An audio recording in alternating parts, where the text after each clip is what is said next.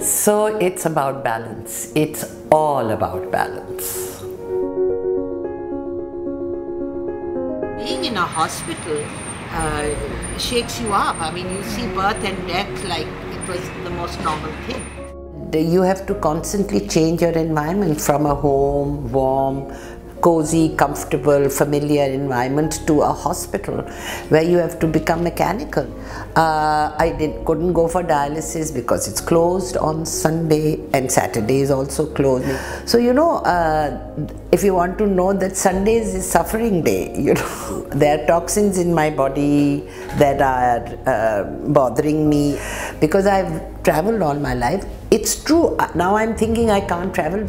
Recently the nurse who was pulling out my needle didn't pull it out properly, so there was hemorrhaging, and this was all blue and purple.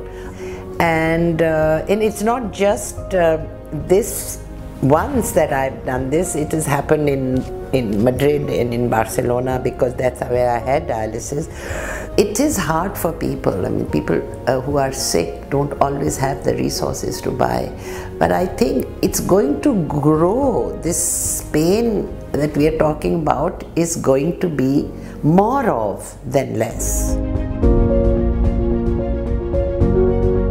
Really absolutely commendable that there is no blood involved.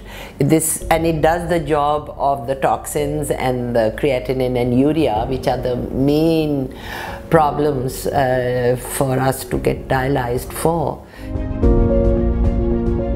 So you can travel with it, it's transportable. The other machine is not. It's a big weight. I'm beginning to think at my age, I really don't want to go to a hospital every other day.